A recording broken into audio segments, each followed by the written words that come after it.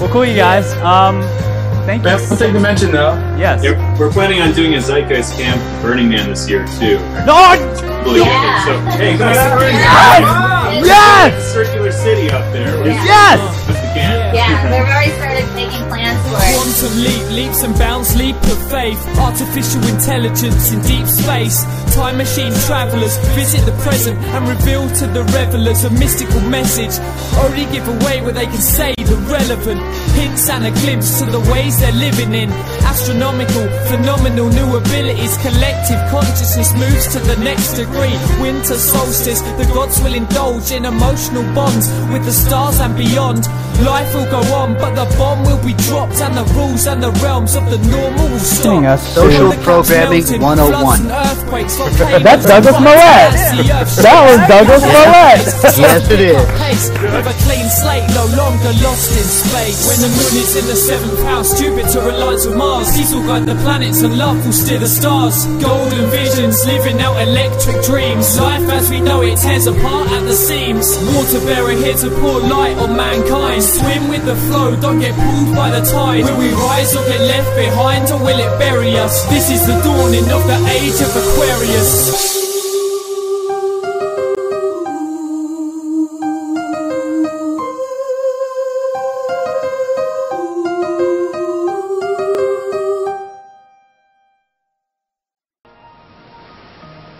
Considering the enduring wonders of creation throughout the universe, and how unsustainable so many of our human systems are, I figured learning how the universe creates and sustains life would actually be quite useful.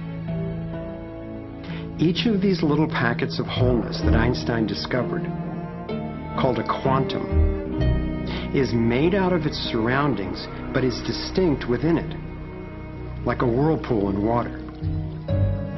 These packets are always the same pattern, no matter what size, and they are surprisingly relevant to issues as seemingly disconnected as the wars in the Middle East, the global financial collapse, and how to achieve justice for everyone. We're about to explore how.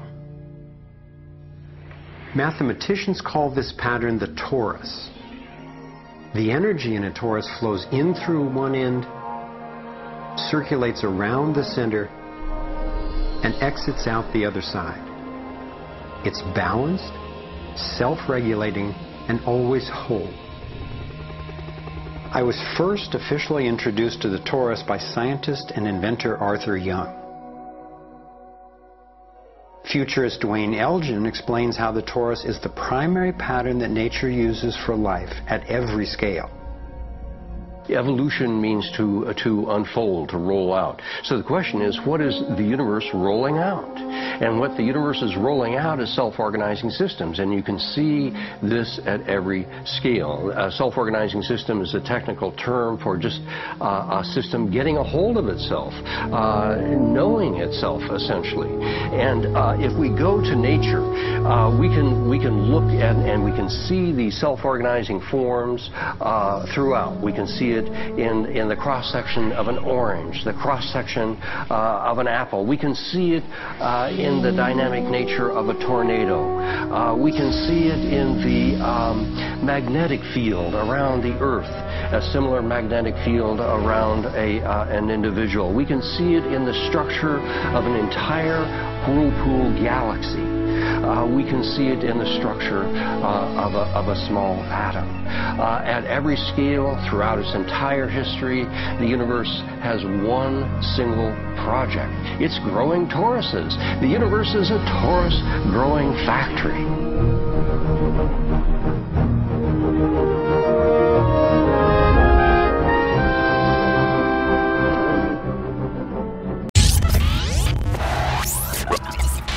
Around the world are cheering today as world peace has been achieved and mass starvation is now a thing of the past. So people have lots to be proud of. Be sure to watch tonight. We have a breaking news story. Technology has officially ended world hunger.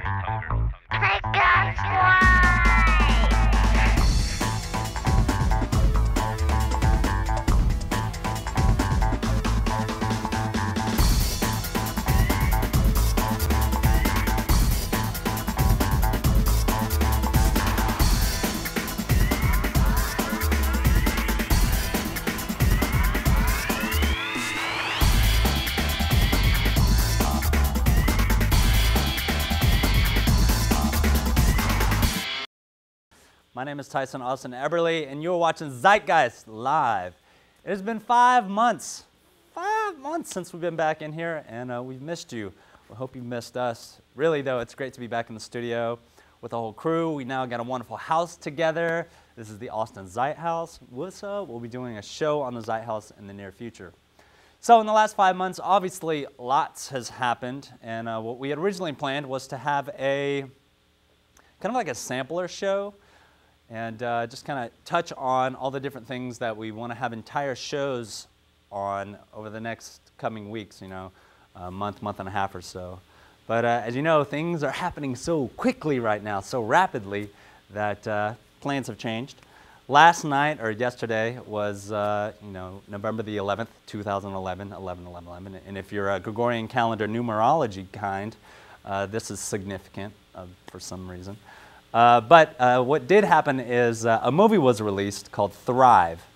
And this is kind of like in the Zeitgeist movement, how there was kind of like screenings taking place for Peter Joseph's film Zeitgeist Moving Forward, and all, you know, different chapters across the world, I guess. I don't know how global Thrive was like that, but I know here in Austin there was a screening of this film, and it was also released simultaneously online, and you can actually see that at I believe it's called thrivemovie.com, but you know, do a Google search. Anyways, you know, for $5 you could rent it, and so we went ahead and did that last night as a group, and we all sat around and watched it, and we were really impressed with this film. We're really kind of blown away. It's a little bit different from kind of like Peter Joseph's films, who's the filmmaker of the Zeitgeist movies. This one touched on deeper, I don't know that I'd call it deeper subjects, but just different subjects. Still touching on finance and the fractional reserve lending system, but also going into such as free energy, the principles behind kind of like centrifugal force, or what they call the torus, as you saw right there in our opening, as well as how crop circles are related to this, possible UFO technology or anti-gravity technology, extraterrestrials in general visiting us. Some of the messages that are encoded in the crop circles that are revealed are really fascinating, and to you know, reasons why you know, certain people in finance and that are controlling our food, our energy, our medicines, our you know, to our, I don't know, our finance, of course. It really tied it all together really nicely, and really connected a lot of dots. And so what we're going to do today is we're going to be screening different parts of Thrive, and Jordan Berlingeri will be joining me for a little commentary after each segment, and yeah, so we're really excited. We definitely, I want to promote this film. I love the information that's presented in it, and I think it's another tool to get out to the masses to help them, you know, wake up, start caring, realize that, you know, this world that's been kind of created around us is being manipulated at the upper high levels, the 1%, you might say, and what we can do to kind of like work our way out of this prison system that we live in. And so at the end of the film, they go into a 3-part transition phase, and we're going to be showing you guys that. And we'll talk a little bit about it. You know, let's see, we've got 50 minutes left in this live broadcast. And yeah, so let's go ahead and, with no further ado, let's jump right into it. And following that, Jordan and I will be back to kind of discuss what we just watched.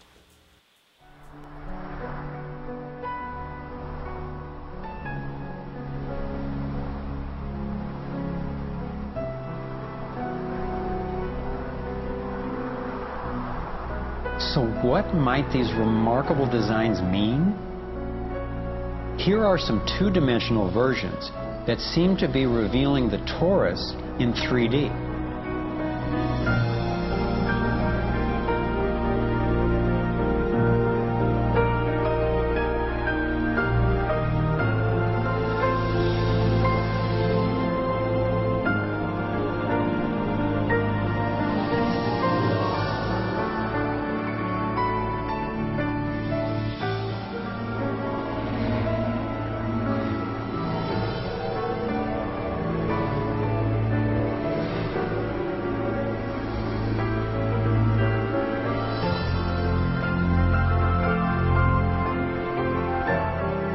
here is the vector equilibrium.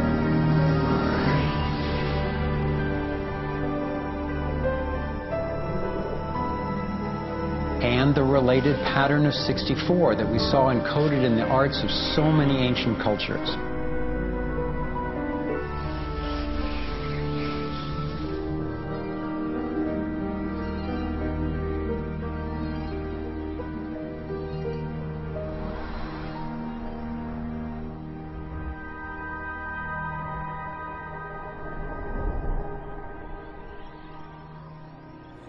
That was a segment of Thrive, the movie, and obviously those were crop circles. He goes on to talk about in the crop circles how, you know, he also shows how, gives example of kind of man-made crop circles that were obviously, you know, hey, we made these, and they're really rudimentary looking as compared to some of these elaborate, mathematically, you know, perfectly balanced crop circles and what they mean behind them. So I don't know. Jordan Berlin, Jerry, hey man, welcome to the show. Thanks for having me, man. This is really a privilege and an honor to be on here and to be living in the same house, which we'll get to later, and you know, just to be sharing in this experience. And I guess we'll cut. For me, I just want to jump straight to what we saw with the Taurus and the you know, the framework for this mathematical magic is what it is to me. It's just kind of like this concept that, you know, it's been, you know, we've been able to access it. You know, ancient cultures. Another thing that was in the Thrive film was how ancient cultures would go back. You know, I mean, the pattern for this is in art. It's in stories. It's been discussed, you know, throughout the ages. And really, what we have now is you know, the know-how to put this framework together. This, you know, this pattern that's found in nature, and really utilize it to benefit, you know, the majority, maybe the 100%, if you will, of the population, instead of just a small minority clique, you know, that's kind of in the know and kind of, you know, using this knowledge against us, so to speak, right now. And you're right, man. This film was great. I was very impacted by it, and I think there's a lot of time and area for discussion on every single topic that's in this whole film. So yeah, we could really go off totally if we wanted to on this film. It's great. Everybody check it out. Seriously, it's great. What else do I want to say about that part right there? You know, here's the thing for me, man. Like, I've been really fascinated with, I don't know, crop circles and, you know, UFOs and ancient aliens and present and future aliens and things like this. But I haven't felt that it was, you know, relevant or absolutely necessary to know about in order to achieve a more equitable world. Right. That's what I ultimately want to see, you know, on planet Earth, is everybody living a nice totally. standard of living, you know. Totally. So, you know, through the education that we've found through the Zeitgeist movement and the Venus Project, we understand that, you know, the leading cause of violence is inequality. Mm-hmm. Yes. So what they're doing with this film is they're really showing how, you know, yes, we have things like geothermal and, you know, all these, you know, the sun, we have these renewable energy sources, but we also have things that anti-gravity matter and, you know, these types of technology that we could also implement, just like if it was implemented on a mass scale, if the technology would be allowed to be developed in open source, something like this, you know, every neighborhood could have one of these units. And, you know, over the course of the next 10 years, we could get these in things. A generation, yeah. In a generation we could do this. In a generation we could do this. And then, you know, perhaps start building brand new cities from the ground up, circular cities. But for now, we can get sustainable and free now. Just I think like overnight it could happen. I mean, almost overnight. You hear about this robotics company in Japan that's shipping out, you know, over 1 million robotic accessories around the world. So we're moving toward this automated future, you know, that we've all discussed and we've all been talking about since we've been introduced to the Zeitgeist movement. And now we see that these machines can be powered for free, you know, and if this ruling class of elite, you know, has access to this free abundant energy, and they're still going to insist that we don't have free access to free abundant anything, then, you know, it's going to be very difficult for me to really be, you know, part of that system still, or part of this system, you know. And I think this is important that we bring this stuff out here and get in deep discussion about these things, because there's no other way to get, you know, to where we're trying to get to, where we all should be, I think, morally, ethically, spiritually, you know, we should be accommodating our mutual needs, you know, food, water, you know, clean air, and just respect and decency, you know, civil obedience, you know. So it's just one of those things that we need to continue to pursue, and I'm just happy to be a part of the process, man. I don't know about you. No, very happy indeed. So I don't know if, are we ready to move on to the next segment of Thrive? Yes. All right, fantastic. Okay, you guys, here is our next segment of Thrive the movie. I asked free energy inventor Adam Trombley why he thought this technology was being suppressed and if the UFO phenomenon was related. We've had major military people at great risk to themselves say, yes, these things are real. Why do you think the military-industrial complex doesn't want that statement to be made? Because you start thinking about what kind of technology is behind that. That's the bottom line. The suppression of UFO phenomena is hand in hand with the suppression of so-called free energy. The energy is extracted from the fabric of the space around us, which means it cannot be metered. That is a direct threat to the single largest industry in the world, energy. It's goodbye ExxonMobil, goodbye oil, goodbye coal, goodbye linear transmission of electricity through power lines, all that gone. Unfortunately, it's someone's $200 trillion piggy bank. The proven oil and gas and coal reserves are worth north of $200 trillion.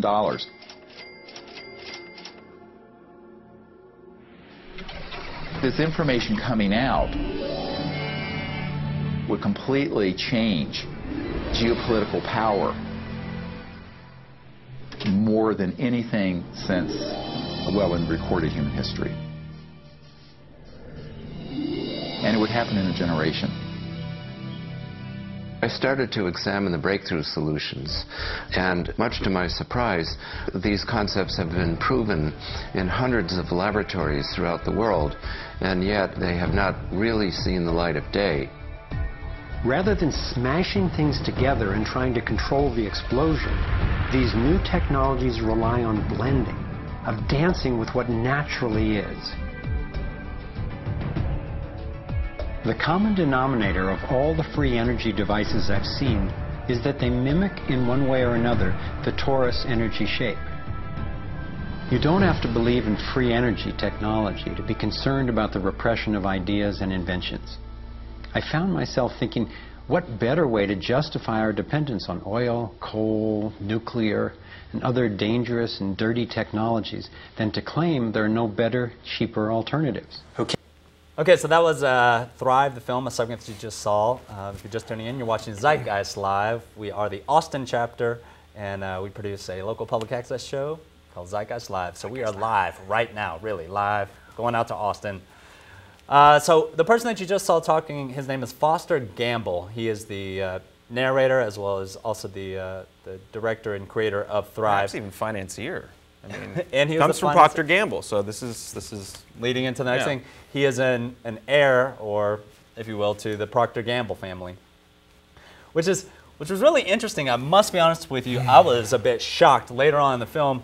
He starts to name names.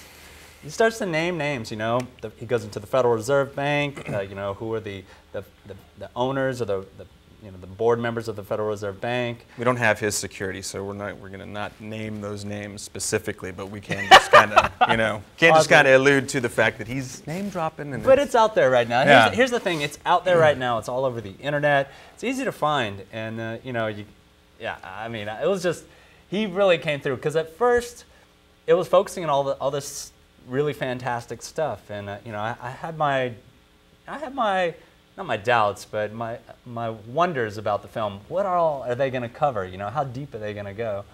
And because this film has been promoted for at least 2 or 3 months now, we've known that this was going to be coming out.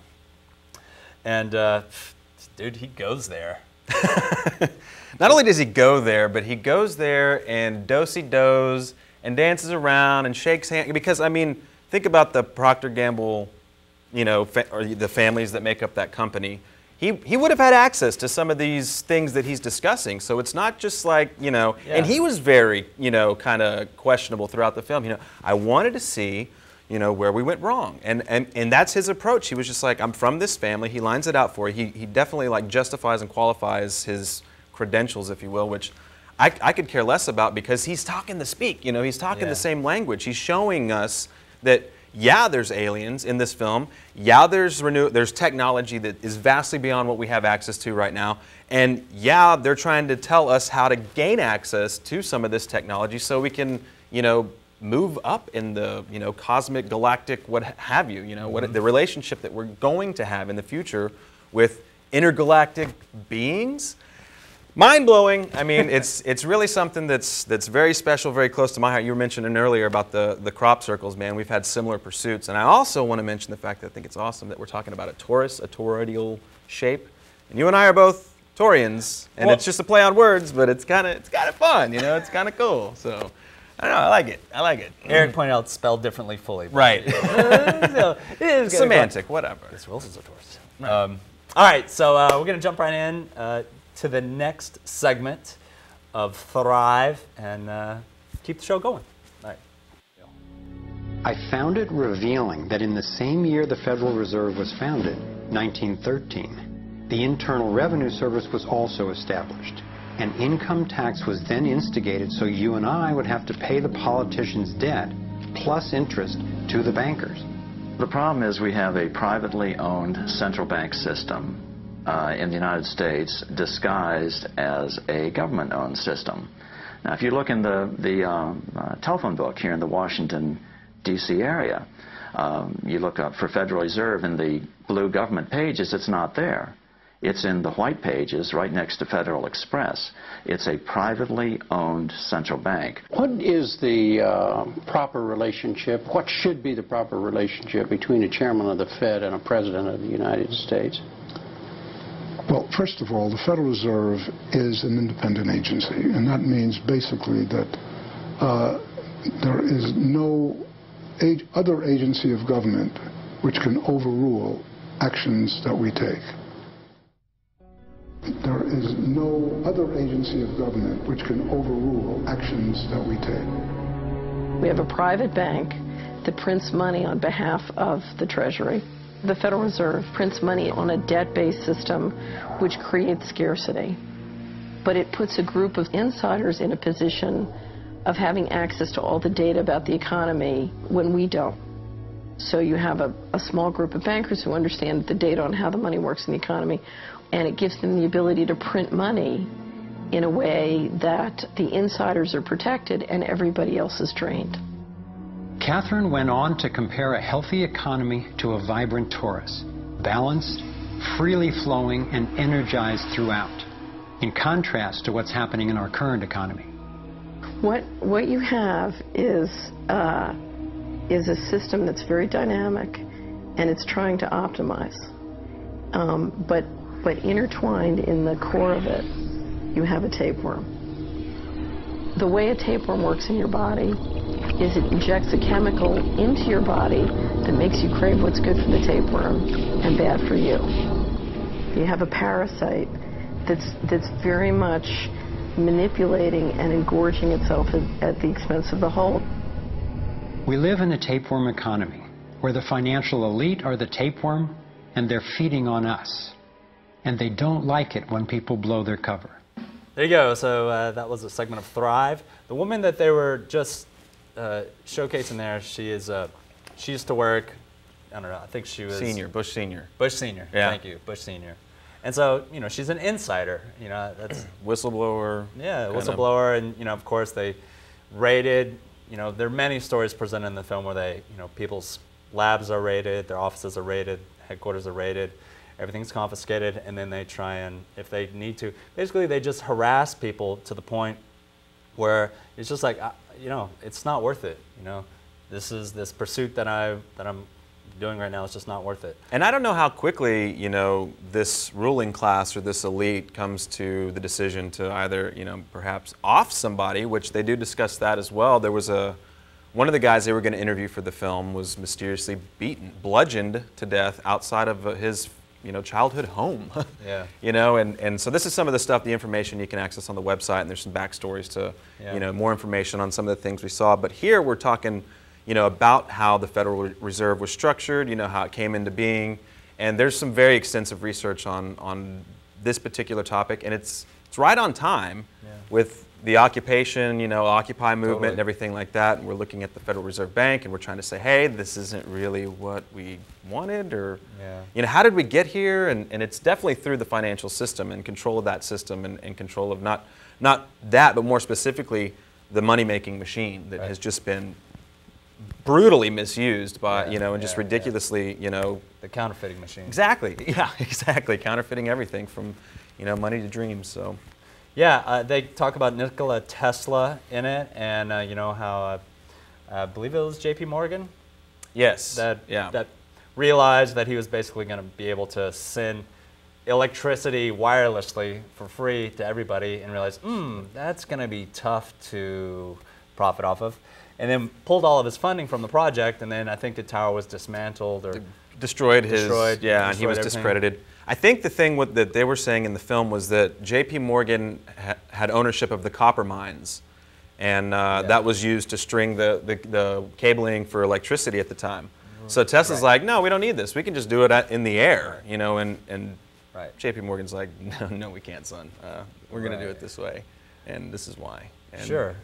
And, you know, I couldn't help but to think, it's like, God, why couldn't he, where else could he go to get that money to start it back up? But, you know, at 40 years old, or however old he was when this happened, it's like, I can see how this would be such a blow, and to be realizing the force that you're going up against, it would almost seem kind of hopeless, and to just, again, say, it's just not worth it. Yeah, yeah. And it's and also, I mean, you think about how much time and dedication somebody would put into something like that, only to realize that, you know, their efforts are nothing. And then, so for the past 100 years, we've been living in this box where none of this has been accessible to us, the information, the knowledge, none of it.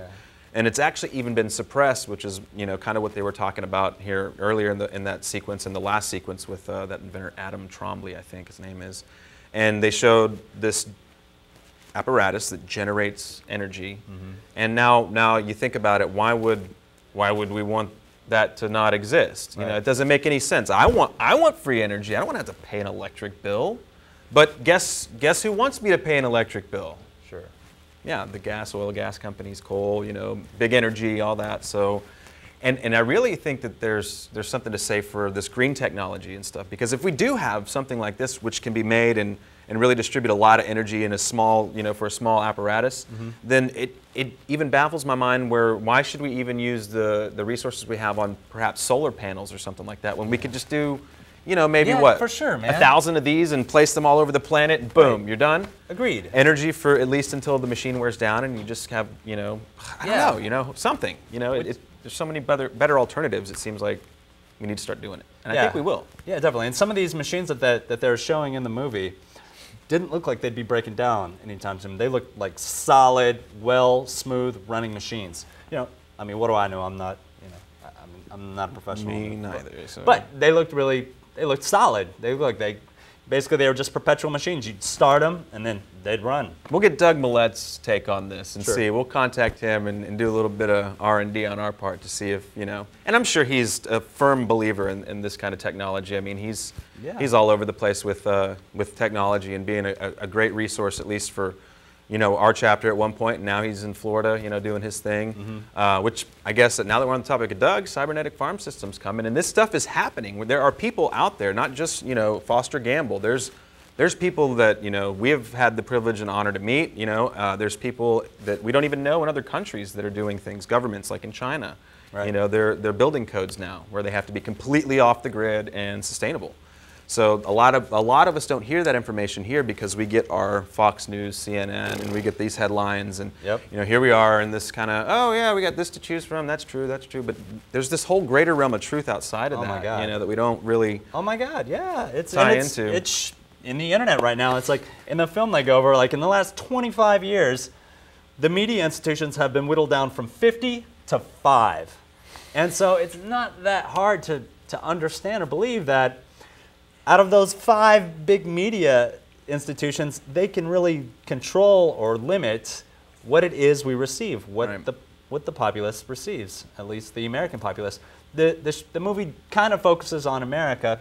Not really focuses on it, but the filmmaker believes, and when I think about it, I kind of have to agree to him, that if America falls into a totalitarian dictatorship or something like this, that's it. You know, as far as like we're kind of like the last stronghold, because we have this history of I don't know.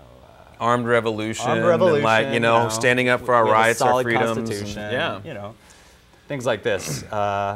So I kind of agree with him on that. When I started thinking about it, I was like, I could see that, because it's strange. America is kind of like this center of attention throughout the rest of the world. And for as apathetic as we've become, as a country, just isolationist to the max, unless we're going over to rob somebody of their resources. Right. Which, that's my perspective. That's what I've seen. That's kind of how it works. I mean, there's a different way, and I can't, and maybe I'm jaded a little bit, by being American in the sense of, like what we're doing on a global platform. But, outside of that, I have to understand that that's not me as a person. That's my government. These are my elected officials, so to speak, that are supposed to represent me. I don't need representation, I can represent myself, you can, and I think that's so key, that we even have a platform to be ourselves and say, hey, I don't agree with what's going on here, and we're going to get together and join movements like the Zeitgeist movement, like the Thrive movement. There's a lot of the Occupy movement. There's a lot of things happening right now. Get in where you fit in. Move with the movement. You know? Definitely. But just get involved. Find one that resonates with you and get involved, because we're all working toward the same goal, which is freedom. It's a parallel path. We might come closer at times, and but, we're gonna not just spiritual freedom, but absolute freedom. I'm talking freedom from the dollar. Because right now, a lot of our freedom is based off of what we can purchase. Try to go somewhere, anywhere, without any money. Yeah, good luck. It works. I mean, I guess you can. You might have to sacrifice some accommodations. Yeah. There's people that busk. There's people that travel. And just kind of do but that. You end up doing it. I don't know. You just end up having to utilize somebody else's kindness. Right. And you're, and then there's only so much that you can really utilize before you start becoming. Right.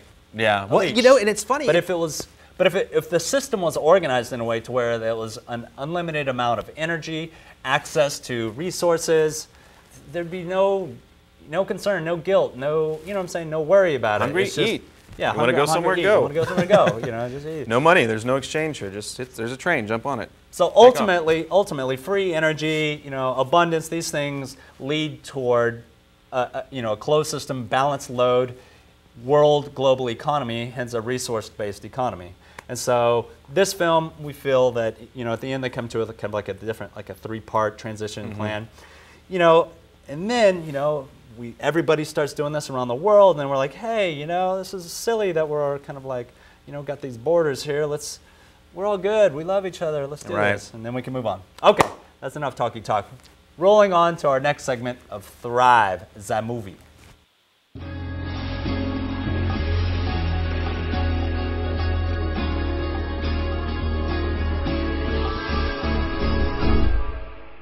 I see this process as nothing less than a struggle for the soul of humanity.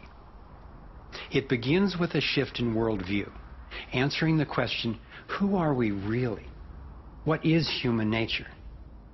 Are we humans what the elite would have us believe? Stupid, greedy creatures who, if left to our own devices, would devolve into violence and chaos, and so for our own good must be ruled over by a self-appointed elite?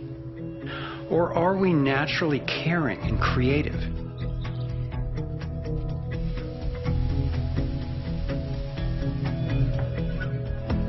I believe when people are healthy and have what we need to survive, we can create a world based on integrity, freedom, and compassion.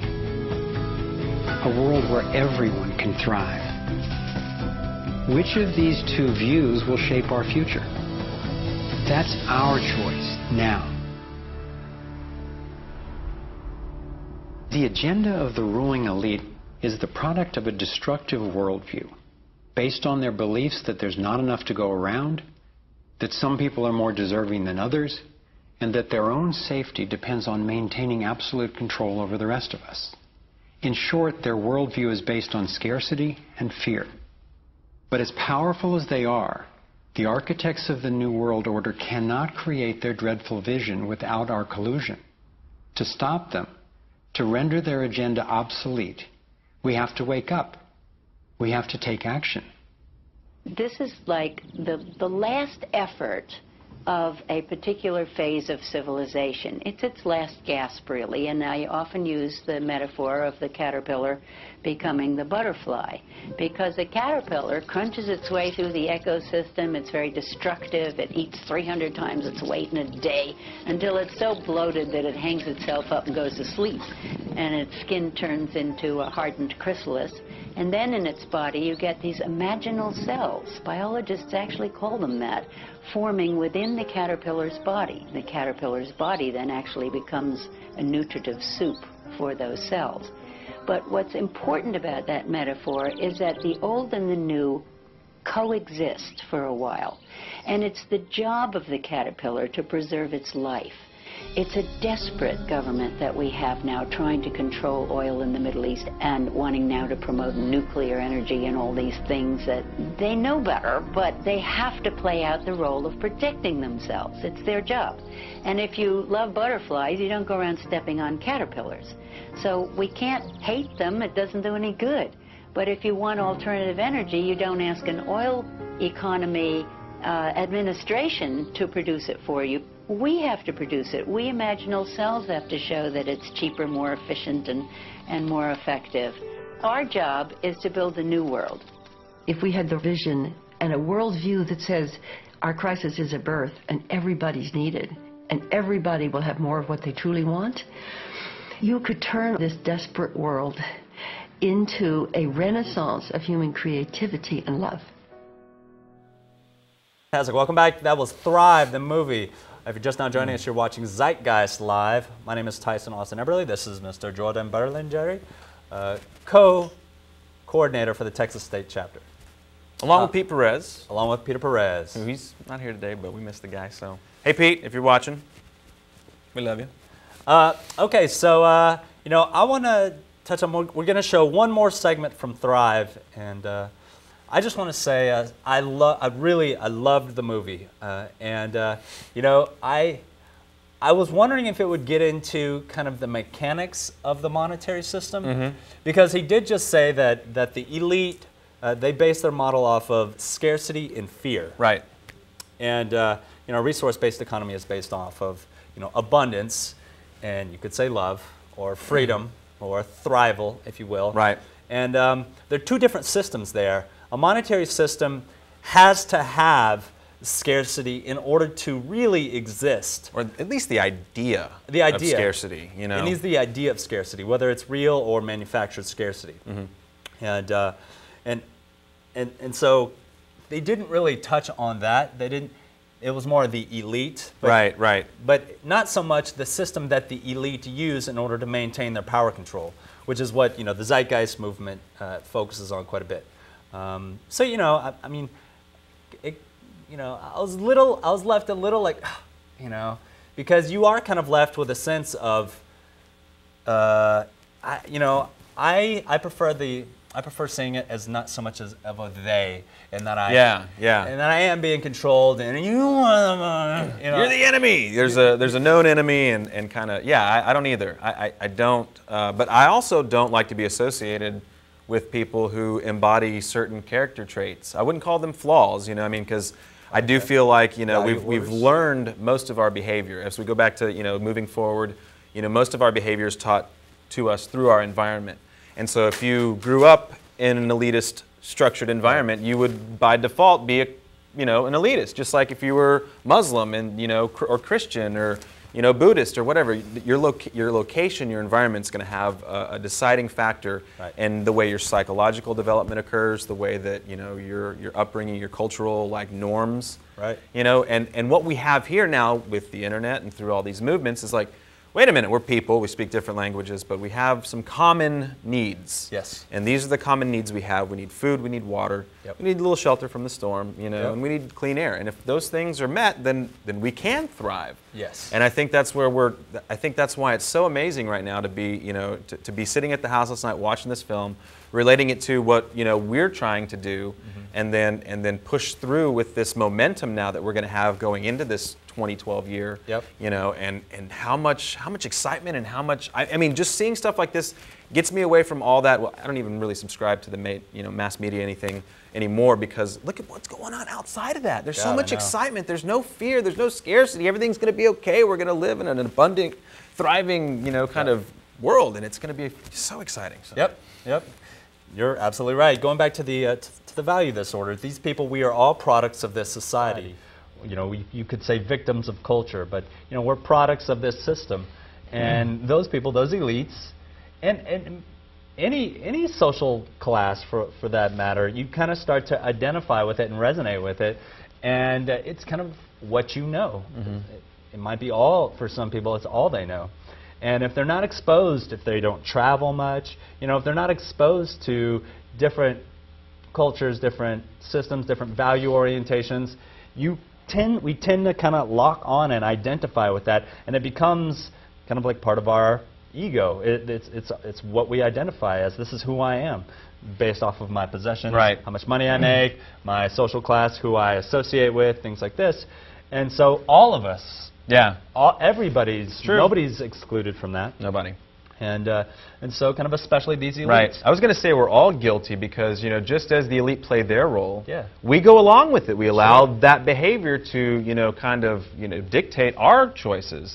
And what we lose when we start, you know, associating the person of, you know, ourselves, or not the person, I shouldn't say that because there's, you know, some sovereignty activists who don't like the person idea, but we as men, women, you know, we as beings, you know, sovereign living souls, we have the ability to choose, you know, freedoms, you know, that's what freedom is, choice, you know.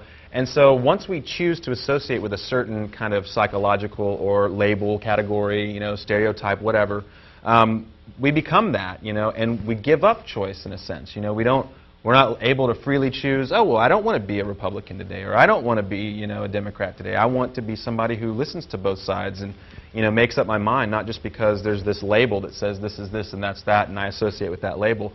I think now we're all awakening to this, I'm going to go a little bit further. You know, that's a good cover to that book, but it might help to read it a little bit, you know. So that's kind of where I'm at. And then I have the website Thrive Movement. Since we're on the Thrive thing, man, there's so much information there, and I get really excited about all the information we have access to now. So it really is an exciting time, an exciting world that we're living in right now, for sure.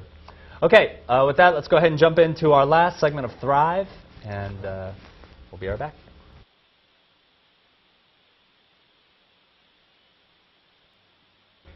Okay, so looks like we're having a little technical difficulty. Load time. A little load time there. Where's Nikolai Tesla when you need him? We had like terabyte download speeds and stuff, and you know, why? We could have that now. For sure. Right now. I want to go ahead and just speak on, okay, so using our system to create a resource-based economy or a free system. Right now, the political system is, if anything changed, you know, it wouldn't really exist. Did that make sense? Basically, if it would allow for the facilitation of change and emergence, it wouldn't exist in the structure that we know it to right now. It's really rigged. It's really rigged. And so, okay, so I want to come back to that. I want to come back to that. I like that point. Though. Okay, I want to keep going. All right. To stop them, to render their agenda obsolete, we have to wake up. We have to take action. This is like the last effort of a particular phase of civilization. It's its last gasp, really. And now we saw that one. That's the last one. Yeah. So electoral reform. Yes. The Electoral Reform Act, and a gentleman named Robert Steele and his peoples are basically. There's a YouTube video. You can just YouTube Electoral Reform Act, Robert Steele, And it's a great little presentation that he gave to the New York, some New York occupants. It looks like it's in a diner. For them to bring this up in the GA with this whole, 2-page act on, just bullet points of we are not going to move forward in our, with this democracy. We're going to sustain this occupation. It's going to continue to grow and get bigger and bigger unless we can see significant changes to our political system, to the political process. Right. And if that were to be done, I really think it would open things up and allow the facilitation of a new emergent, system to come about. I think within the framework of the electoral reform, he's really looking for the removal of the electoral college. Yes. At least that's one of the elements, at least one of the bullet points that he discusses. And I can just, I remember in high school government classes thinking, okay, we've got the electoral college, and they vote for who we vote for. It didn't really make sense to me because I don't really trust. Whatever. Yeah. I've been shown that it's not necessarily set up in a way that could be, truthful 100% of the time. Because, there's the popular vote, and I think we saw this with the Bush administration and that whole ordeal. Popular vote doesn't mean anything because you have this electoral college that can be bought, sold, traded, whatever. And I think that that's what Robert Steele was talking about, just trying to address that, get the money out of politics. One thing, sure. But hey, in order to do that, we need to maybe start from a lower or higher, plane, if whichever way you want to go on the scale. But I think but what's really happening when I see it is all these things are occurring at the same time. Mm-hmm. It's like, okay, so there's this, and that's why we're saying wherever you are, whatever you feel like needs to change, get involved with whatever aspect of that change that needs to occur. Even if you want to tighten the leash, go ahead, be on that side, polarize with them, get over there and do it. At least know who you are. No, I'm just kidding. Yeah, not really. But come over here. We're doing Jedi mind tricks and stuff. So.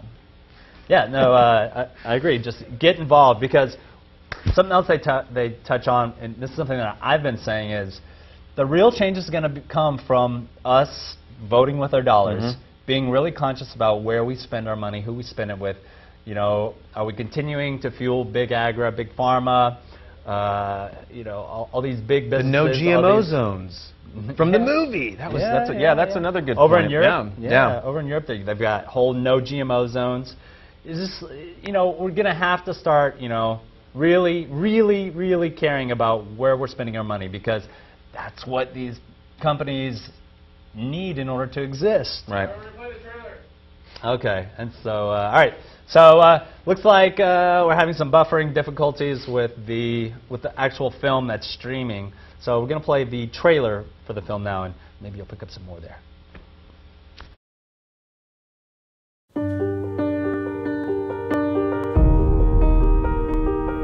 My name is Foster Gamble, and I have spent nearly a lifetime trying to figure out what happened that could account for the staggering agony and deprivation on this planet. I set out on a journey seeking to answer questions like, is it even possible for humans to thrive? I found a code, a pattern in nature that's been embedded in arts and icons throughout the centuries. Yes, there have been crashed craft and bodies recovered. But who do you tell that you were involved in a UFO incident without them looking at you like you ain't wrapped too tight? It's not etched into the rock, it's not carved, it's burned into the atomic structure in some extraordinary way. I believe that they're giving us a model for accessing energy in a clean, safe, limitless way that could completely revolutionize the way all people live. Right here in this toroid, we have enough energy to transform the entire Earth. And that's not just a theoretical statement, it's literally true. The energy is extracted from the fabric of the space around us, which means it cannot be metered. That is a direct threat to the single largest industry in the world, energy. The suppression of UFO phenomena is hand in hand with the suppression of so-called free energy. An elite group of people and the corporations they run have gained control over not just our energy, food supply, education, and health care, but over virtually every aspect of our lives. The way the system of medicine is set up, medical education is funded by pharmaceutical companies. We have a privately owned central bank system disguised as a government-owned system. There is no other agency of government which can overrule actions that we take. It gives them the ability to print money in a way that the insiders are protected and everybody else is trained. No matter where you go in the world, he who controls the money controls the world.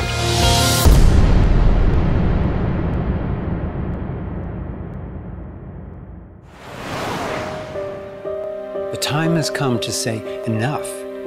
There is another way.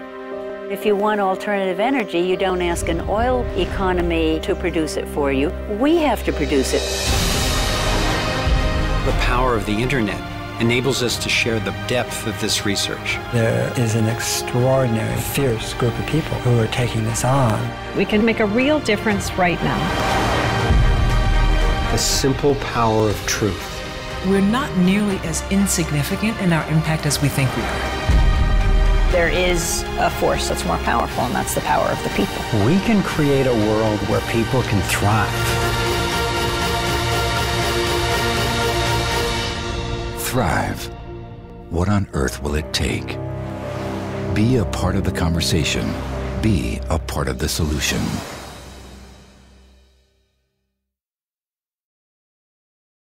All right, so we're going to go ahead and explore the thrivemovement.com website right now. Just kind of get a feel for what it is that they're offering on the site. There is definitely, plenty of information there. Kind of different issues that you can get involved with right now, such as protecting the internet. I know that's one of them. I wanted to kind of contact them about the Electoral Reform Act, and kind of, that could be something also to go on the site. Yeah. But, the site, as I've been going through it, I don't know if you're watching at home and you visited the site before the movie was released, then they didn't really have it set up as they do now. And the GUI's awesome. There's a lot of interactivity. Pretty much everything from the film has extended articles, they go into this knowledge tree, and it's this whole sequence of, the math that we see in the torus is applied to the structure of the website and the 12 points, or the 12 sectors, and then problem, solution. It's driven with the same force and momentum that Zeitgeist movement is driven with. It's all about change, being a part of the emergent change instead of getting ourselves trapped into this static box of predictability. We need to allow for this change to occur, and we need to also help in the process, because that's who we are. Yep. We limit ourselves when we limit change and the potential. So yeah. Definitely. I absolutely intend to get involved with the Thrive movement here.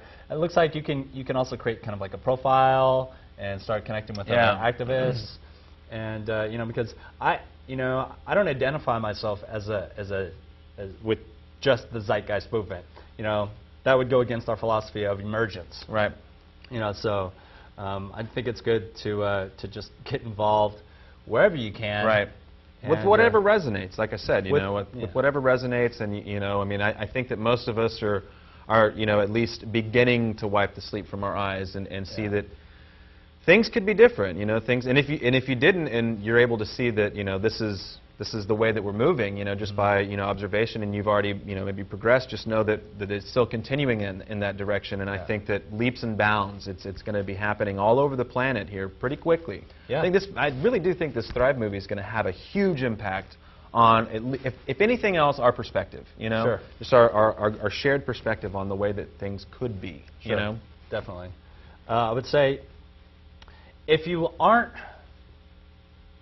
don't feel called to get involved with some type of organization or something like this, I would recommend watching more documentaries, because there is so much wrong with the world right now, and it is absolutely imperative that more people start getting active and involved, informing themselves first, and then sharing that information with your friends, your family, the people that you work with, wherever you can, on your social networks, on Facebook, Twitter, things like this, because, yeah, you guys, we just, we can't keep this up much longer at all. And, it's not sustainable. It's killing us. Right. That's what's happening. You know, we're sick. Our system is sick. It's like a tapeworm. That was a great little image in the movie. And it's just kind of like eating us up from the inside out. And the Earth is going to be here long after us unless we make some serious changes and come into balance and harmony and equilibrium with our planetary systems. You know.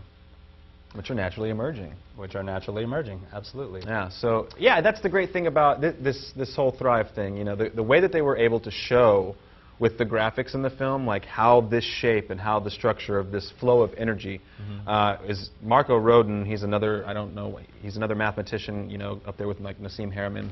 And Marco Rodin kind of came to the same conclusion. And it's one of those moments in time where, you know, you had all the Greek philosophers come together, Socrates and Plato and Aristotle, and it's like, wow, here we are again in another Renaissance type of you know, era where we're seeing these patterns and these shapes, and people are coming to the same conclusions, and it's like, you know, there's got to, if you tap into what's going on and you see these things around you, you have to know that, you know, something big is brewing. Something big is bubbling, people. It's right beneath the surface, and it's about to just pop and explode, and it's going to be great and beautiful and wonderful. And I take these cues from, you know, just you know, we're diggers. You know, we're info diggers. We're all about it. You know, we have a wonderful conversation all the time. But even like the people that I work at my job, I would say 65–70% of the people that I work with are also in this geared kind of train of thought as well. You know, I've worked 2 different places where I've worked, where I hear people say, you know, I feel it bubbling, something's going to pop, you know, we're right there, we're right on the cusp. So that's also really encouraging, instead of just always us living in our own little bubble of change. Okay, we have just about a minute left in the show. I kind of want to go over some things that we have upcoming in our upcoming episodes of Zeitgeist Live. Again, our next episode, we're gonna be doing a Burning Man recap. A couple months ago, we all went out to Burning Man and stayed instead of Camp Zeitgeist, which was a huge hit. So we're going to be giving you some footage. We're going to have some interviews with some of the other people that were out at Burning Man at Camp Zeitgeist. Show after that, we're going to be doing our occupation show. We're going to have some interviews with some of the occupants around the country. We're going to be doing some Austin occupants. Also, the next show, we're going to be doing some Austin sustainability. You know, what's sustainable in Austin right now. And then after that, we're going to be doing our advanced farming technology. We're going to have Ted from the Omega Systems, as well as Douglas Millett from Cybernated Farm Systems. So keep up with ZeitgeistLive.com with upcoming events. Thank you so much. Take care. God bless. Have a great day. Peace. Later. Bye.